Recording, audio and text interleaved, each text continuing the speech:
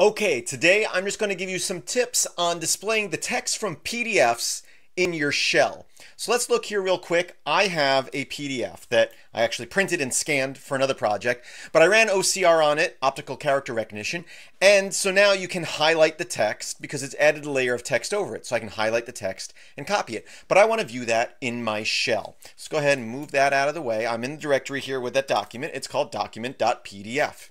Now, there are two tools that are similar but a little different, and that's what I'm going to show you today. One is called PDF2TXT, and the other one's called PDFTO-TXT. Okay? And now, if you search your repositories on Debian, you're not going to find them under those names. There is one, if I run Aptitude here as my package manager, one's called Popular Utilities, which it has more than one utility in it, but it's utilities for PDF. And that would be the one that is PDFTOTEXT.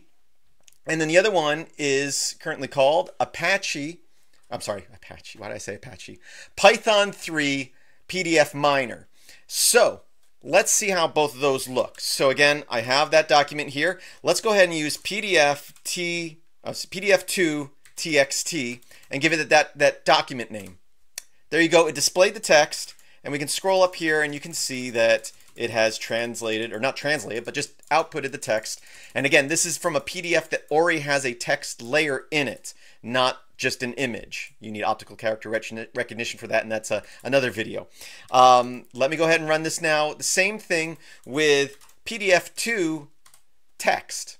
That's TOEXT. Let me make it a little bigger there. Now, if you just run it like this, nothing seems to happen. That's because it created a text file for you, usually with the same name as the PDF, but with .txt at the end. Let me go ahead and cat that out. You can see how that looks. It puts it in a file by default. If you want to just directly output it to the screen, all you have to do is run the same command, but give it a dash, and that's saying to put it to standard output. So there you go. So you don't create a file that way. But you'll notice that both options don't format it quite right. So let's look at the original PDF. We have, at the first line here, we have the date, and then we have a document number over here.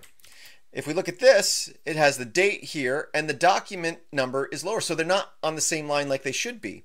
And if we go back to the other PDF2 text, so PDF2, the number 2, TXT, and the file number, and then we scroll up a little bit here, it does the same thing. They both actually format a little bit different. They have different spacing. What if you want it to display like it does in the file? Now, as far as the PDF number 2 TXT, I don't know if it can do it. But the other option, the PDF TOTEXT, so PDF2 text, has an option that you can add in. And if you just do -layout, it should preserve the formatting of the text. So there you go. Now that actually looks like the original text. Well, until I do that. But you can see that we have the date and the document number on one line, one on the left side and one on the right justified. And then everything else in this particular file is actually centered. So if we go back here, you can see that it did it. It's not perfect because the text here is a larger font. So when you do it in the shell, it actually got moved over a little bit because it's a smaller font because everything's the same font in the shell. But that's pretty much as close as you're going to get in the shell since you don't have different size fonts in the shell. So I hope you found that useful. Depending on what you're doing, it may or may not make a difference, but it definitely has come in handy for me if I'm trying to search through something in a file and I'm looking for certain patterns in the file. Sometimes I want them, every section lined out in an individual line, or I want it formatted as the original document so I can look for patterns in the document.